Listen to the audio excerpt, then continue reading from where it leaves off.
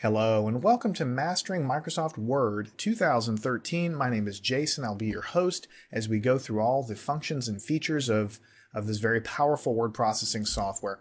You know, Microsoft Word's been around for years, but in recent times has undergone a major facelift.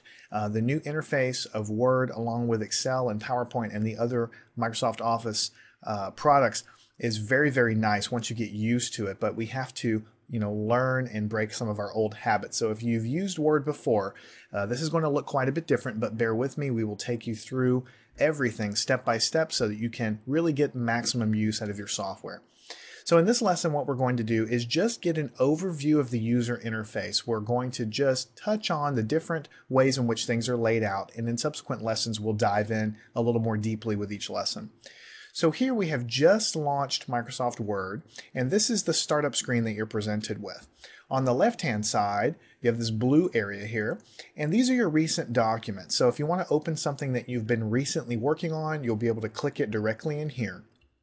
If there's another document you'd like to open, you've got a link here to do so. So these are sort of like just a quick way to open documents right when you launch Word. On the right-hand side, you have a bunch of templates. And so here you can open a blank document, and there's several other templates. You can drag the scroll bar and look down here, and you might see something that jumps right out at you that you can just launch, type in your information, and then go for it. It also gives you a flavor for the vast amount of customization. You can make your documents look really, really slick, and we're going to get into a lot of that as we go farther into this course. So here's a quick listing of templates. You can also search online for templates. There are thousands of other templates available, and so on.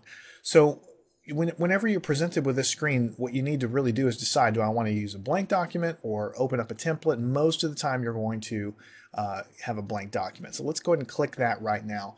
When you do that, you're brought to a screen that's a little more familiar. It's a blank piece of paper, so to speak. You can scroll up and down and you can see the extent of that sort of piece of paper here in front of you. And of course, you can begin typing. That's how word processors work. We'll learn all about how to format things and so on. I want to quickly go over the user interface. At the very top of the screen, right, this up here at the top is called the Quick Access Toolbar. And it's just quick functions that you will be using. So this is a save button, very similar to what you've done in the past with other programs. Here you will click to undo. If you make a mistake, you can click that to undo things.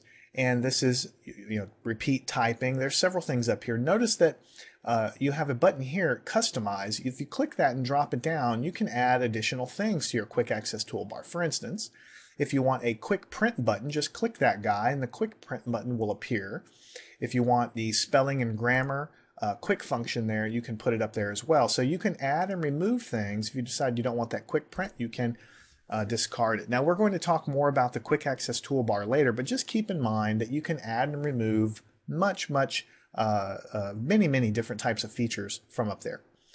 Notice on the right hand side we have a question mark, which is basically going to be the help system. You can also press F1 to get there. So when you click it, you're brought to the help system. You can search.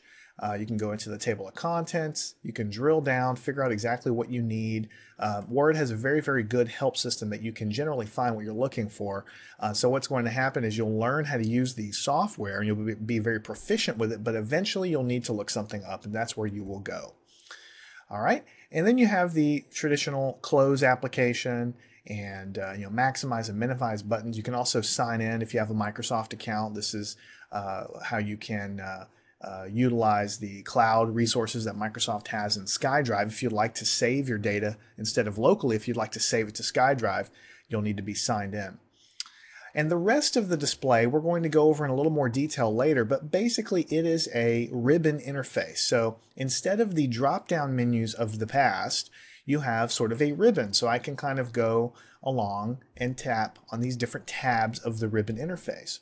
And so I'm going to save a lot of talking about this for later, but just keep in mind most of your menus and all the things that you are traditionally used to dealing with in terms of past, menus and past versions of Microsoft Word, it's all replaced by this ribbon. And that can cause a lot of people frustration if they've been very good at using Word for many years. But trust me, when you get to use this ribbon interface, it's actually much, much superior. You'll find yourself finding things faster, understanding how to use functions faster and more efficiently. And in general, it's just going to help you out overall. Let me turn your attention to the bottom of the screen. You have a status bar in blue at the bottom. So it's telling us we're on page 1 of 1. If this document were 10 pages long, it would tell us 1 of 10. There are 0 words right now. If you start typing, you'll see this number, go up. You'll start to see the word count going up. Here's a button for proofing errors. And then on the right-hand side, you have something very, very useful. You have a zoom slider. If you want to get closer or farther away to your document, you can do that. And then over here are some quick ways in which to change the kind of how the document looks to you. Right now, we're in the print layout, so you can kind of see the sheet of paper here. But you also have a web layout, which kind of expands it to be the whole screen. And over here, we have what we call read mode, which kind of maximizes it in a slightly different way. Usually when you're using Word, you're going to go to the print layout, which will be the middle button. That's sort of the default there. So I'd like to close this section off by saying that Microsoft Word 2013 is extremely powerful. The ribbon interface looks to be intimidating because everything's out in front of you, but when you start using it, you'll find that it's actually much more powerful and much more user-friendly. So don't be afraid of it.